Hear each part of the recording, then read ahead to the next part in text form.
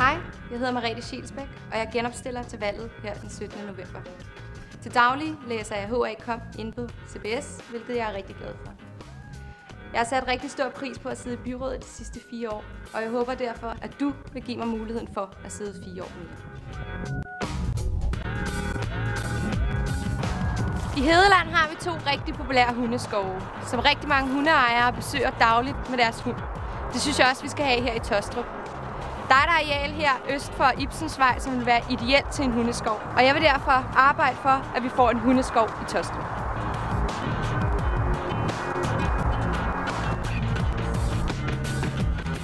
Når vi nu skal til at bygge et nyt plejecenter her i Høje-Taastrup Kommune, så synes jeg, at der skal være et bedstecenter. Et bedstecenter er et sted, hvor bedsteforældre kan komme sammen med deres børnebørn og lave en masse aktiviteter, som de ikke har mulighed for derhjemme. Der skal for eksempel være bålplads, legeplads, køkkenfaciliteter og et sted, hvor man kan lave noget håndarbejde. Det vil give mulighed for bedsteforældre at være sammen med deres børnebørn, selvom de bor lidt smukt.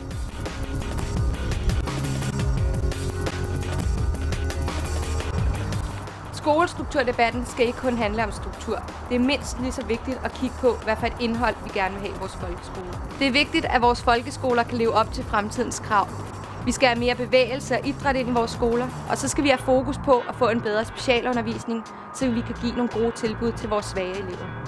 Men der skal også være tilbud til de børn, som er fagligt ressourcestærke, sådan så de stadig bliver udfordret i vores folkeskole. For mig handler det ikke om at spare en masse penge på skoleområdet. Vi er klar til at betale for det, men hvis vi skal have landets dyreste folkeskole, så skal vi også have landets bedste.